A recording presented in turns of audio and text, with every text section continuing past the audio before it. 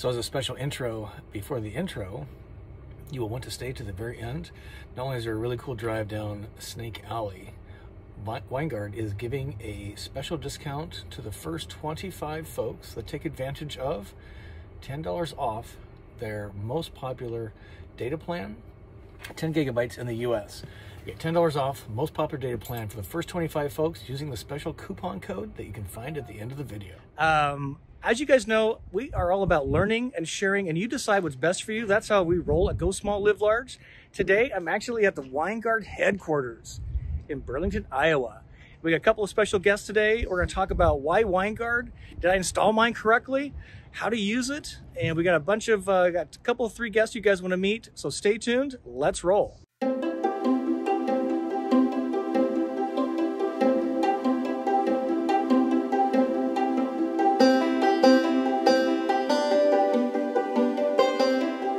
Like I promised you, we got a couple of special guests today. This is Grant. So Grant's the CEO of Winegard. Really appreciate you joining us today. Winegard's a pretty storied company. Tell us a little bit about Winegard, what makes it special? Yeah, John Winegard, like many innovative inventors, started Winegard Company in his garage, and he wanted to receive signals from a broadcast in Chicago, Illinois. And so he used his background to invent an antenna that was able to pick up those signals from that far away. From there, of course, everybody else wanted to watch TV when that was the only way to get their information that they wanted. And the company grew from there. Well, that is great. Well, we're excited to talk to the technical part of it with Jared and the team. So again, thanks again for making yourself and them available. Thank you. Today we are talking with Jared. Jared's kind of the technical guy, right? I am the product manager for all the mobile wireless as well as mobile over-the-air products here at Winegard. So we got the heavy guns out, and I'm really excited because we would talk about this for a few minutes. I use my Winegard a little differently than some, and it turns out probably not as good as I could. So what we're going to do is we're going to jump up on the roof, and we are going to talk some technical stuff up on top. Perfect. Let's go. Let's go. All right, always exciting up on the roof. Scary as it is. You made it. I made it. I know, thank you. But you might see less of me and more of Jared, which is probably good anyway. So we're obviously on the roof, and what we want to talk about is this right here. So this was my first modification on my Travato. Jared's just here to kind of walk us through some of the technology, the hardware. It sounds like I'm not using mine as I should be already. So just kind of give us the rundown. What are we looking at? And I'll just kind of get in a more safer spot. Yeah, so essentially, you know, when we came out with this design, we wanted to keep it, you know, lower than the air conditioning unit, just to be the lowest, not the highest, I guess, point on the RV, which is definitely key. And we kept it under a dome, right? We just pulled off a branch up here, right? So we know that RVs, all types of RVs hit, you know, branches as they navigate, you know, wherever they go. So we did that in this great housing. Again, when we do it in a dome style, we can house different antennas, different technologies, as I mentioned before, down below. But what you've got here is a Wi-Fi extender and 4G extender. And the way you described what you're using it is you are using it as a Wi-Fi extender to connect to your Verizon Jetpack. That's probably not ideal. Now it does work, obviously, to hook up the other devices within your RV. But to get better performance, to get better speeds, it'd be nice to utilize the SIM card slot that's on the dome, on the base of the dome that you have over here. Jared was just up on the roof on this side. You can see the ladder, right? Pretty cool. So apparently I've been doing this kind of wrong the whole time. So I owe some of you an apology. I do have a SIM card in there, and I didn't think I did. I tried to do that, and I don't know what I was doing. That's why I come to the experts, That's right. We'll take care of you. So Jared's going to make sure I'm hooked up correctly, and then we'll do a little test on, you know, the Winegard system versus the Jetpack, and then again, you guys just decide what works best for it, because that's why we're here. You know, I'm not embarrassed to say I goofed up. You guys correct me all the time, which is awesome, and you know, we learn, we share. You decide what's best for you. All right, we're gonna check out the app. Perfect. Let's go. So the next step is we've got the system turned on. The system's turned on. We can go ahead and connect to. Actually, don't connect to. Go ahead and open the app. Okay. Let's make sure you're signed in. And now what you're going to do is it's going to search for a device, which right now, because we turned the Wi-Fi off, it's not going to find any devices. So what I'd like you to do now, go ahead and turn your Wi-Fi back on. Okay, so then if I'm using, so if I've been to an RV park and I've been using their Wi-Fi, now I'm out moving and I'm boondocking at Harvest Host, for example, and I want to use the SIM card that's installed in my Winegard. Yes. Which I currently have, but has not been activated. Correct. So it has 0 data on it. Correct. Right. So that's my error again. So I would just connect internet source, and then it connects like 4G. You'd go to 4G. 4G. Yep. So I hit done, and then accept, and mine's not going to bring back a result because it's not It's going to say not connected or access denied. Yeah. Yep.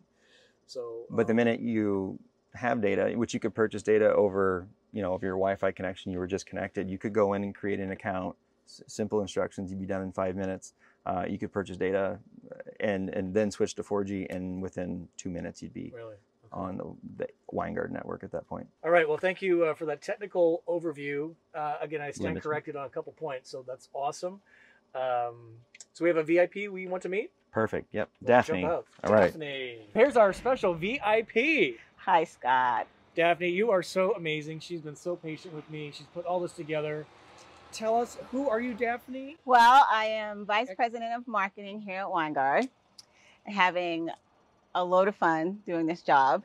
I haven't been here that long, so it's been probably a little over 90 days, you guys, so do not throw any questions at me. No, I'm kidding. Kidding.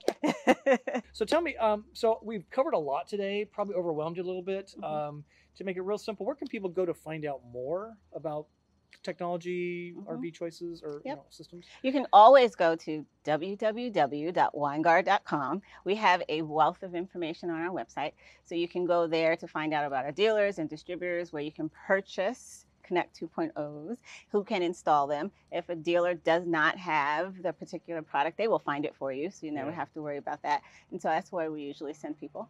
Yeah, I love that. So purchase from a dealer or online store, right? DIY, Jared says it's pretty easy. I don't know. I'm not very handy. I really don't like heights. So I'd probably take it to a dealer so they could either provide it for you and install it. Exactly. But what advice would somebody kind of new to the industry, what advice would you give somebody? Well, first of all, I would say pay particular attention to your needs and make sure that you spend some time doing research and find out what, you know, what size RV you need. There's several classes to fit your needs, whether you need a really big one or a small one. Like you have a smaller size, which I love. It's perfect. And so I would say do that. And then pay particular attention to the equipment that you buy and make sure that you get best in class. I like working for Winegard because they are best in class. And we really spend a lot of time trying to make sure that all the smart wireless solutions that we provide are the best and that it makes the RV experience the best for our customers and for just people in general. So a lot of people like Apple, they design in the USA, but they build overseas. You guys design and build right here, right? We absolutely. On this site where I am standing, we build everything here. And we are very, very proud of that. Made in the US. And so, of course, you know, we'll see, we have little stickers and they say made in the US, and there are some parts, which obviously there's 1 or 2 particular things we cannot get in the US, and that is not any different than anybody else. But we are made right here. We're very proud of that, and we hope that everyone can see that in our design. We pay a lot of attention and care to the products that we provide. Daphne, thank you again for helping me set this up. You did an amazing job. Thank you. A lot of work, and the team did a great job. So just hats off. I'm really excited to try this new SIM card in my Winegard. I'm really excited.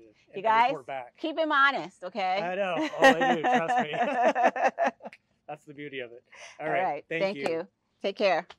So don't go away just yet. Snake Alley Tour is coming up. You don't want to miss that. Hey, it was really great making that video. Really enjoyed working with Daphne and Jared. They did so much work for us. Really appreciate that. And then to meet the CEO of Winegard, how cool is that? Grant's just a really first-class guy and got a first-class team there making first-class products. I'm really thrilled to have a Winegard on my roof. Hey, if you learned anything, sure, I would appreciate a thumb up. That helps me know that you liked it, lets others know that you liked it, lets YouTube know that you like it, and then they share it out. Comment below. What is your setup with Wi-Fi? What recommendations do you have for Wi-Fi? I learned some new things. I don't really have my things set up correctly, but I actually can't really go by what I have now. And that's the problem with Wi-Fi and cellular, particularly for RVers. It's constantly changing. My jetpack, which is not available anymore, is my lifesaver. Winegard's a really cool system. If I could find one that was unlimited data and put that SIM card in, I would do it in a second. But it's not available from any carrier that I'm aware of. Comment below. Let me know what your Wi-Fi situation is, what your carrier situation is. Am I missing something? Maybe you have a tip. That's what we do here. We learn, we share, you decide what's best for you. With that, let's jump into the tour of Snake Alley. You're gonna love this. Would you take your rig down a street like this? You can't do it in any other kind of an RV that I'm aware of except a van, a Class B camper van. Let's go to Snake Alley. So you know that really crooked street in San Francisco, right? Not in San Francisco. Oh my God, I don't know, maybe not. This is Snake Alley, Burlington, Iowa.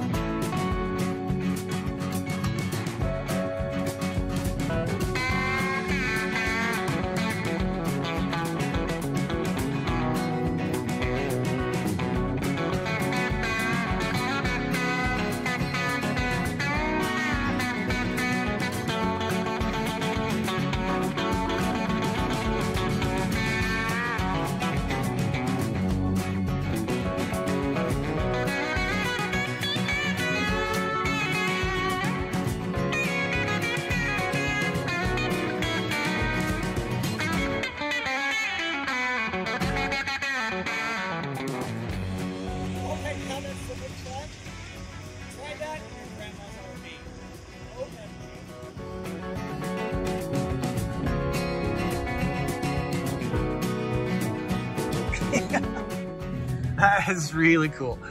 1894, Snake Alley. So we did it. We did it. World's crookedest street in San Francisco? Nope. Burlington, Iowa. Built in 1894. Snake Alley. Unbelievably crooked. 5 half curves and 2 quarter curves that span 275 feet. It's a 21% grade. 1,100 degrees of turns. And Lily did it.